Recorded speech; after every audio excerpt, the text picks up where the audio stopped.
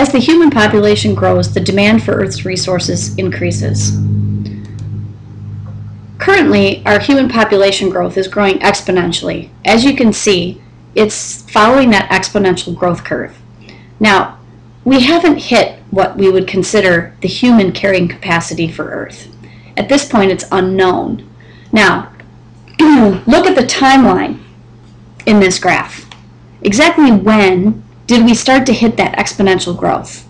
Because starting at about 1150 AD, our population stayed pretty low, even into the early 1900s.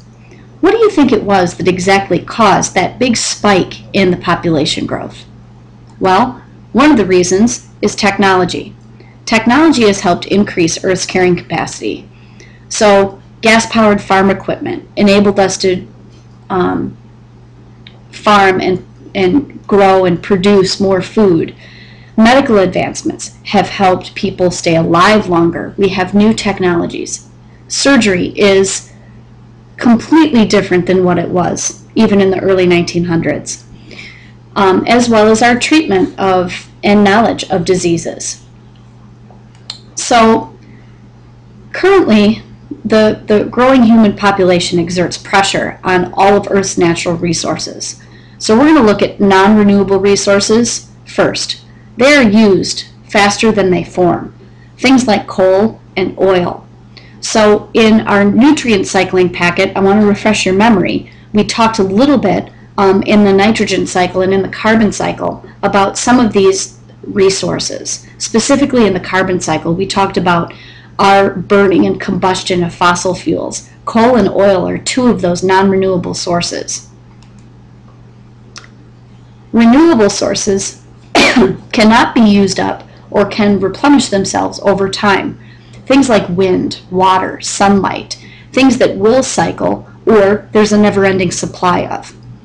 So there's been a growing use of non-renewable resources, and that may lead to a crisis. Resources must be properly managed. So you can see the image here is of a wind farm, and hopefully you learned in the nutrient cycling packet that wind is the primary reason or the primary source of most of the energy used in the state of Wisconsin. So we're trying to use renewable resources as our energy source.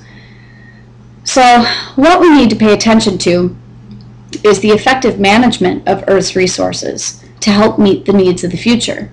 Earth's resources need to be used responsibly. Careless use of those resources can make them unavailable to future generations. Easter Island is an example of irresponsible resource use. An ecological footprint is the amount of land needed to support a single person. How many acres do you think it would take to support you? Just you, not even your whole family. You'll find out when you take the ecological footprint quiz. So the land must produce and maintain enough food, water, shelter, energy, and a way for you to get rid of your waste.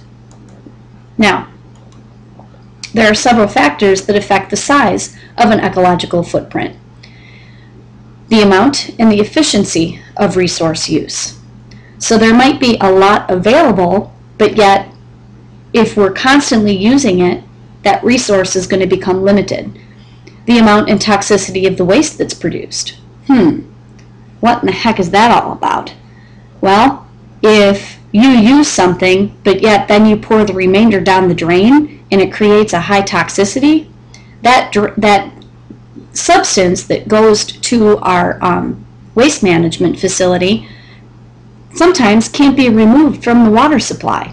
So then it's there and it builds up. So every person that uses it builds it up. Now, let's take a look at the graph. Here we're looking at the population in millions and the ecological footprint. What exactly does it tell you when you look at this? So the population is on the y-axis, and that's going to be the green bars. The ecological footprint is on the right-hand axis, and that's in the orange. Which country, in your opinion, creates the greatest ecological footprint for the amount of people it has?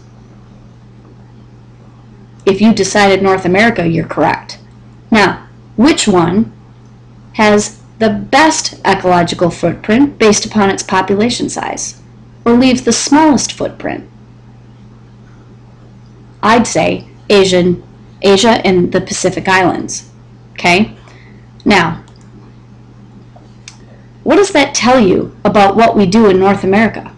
What do you think needs to change?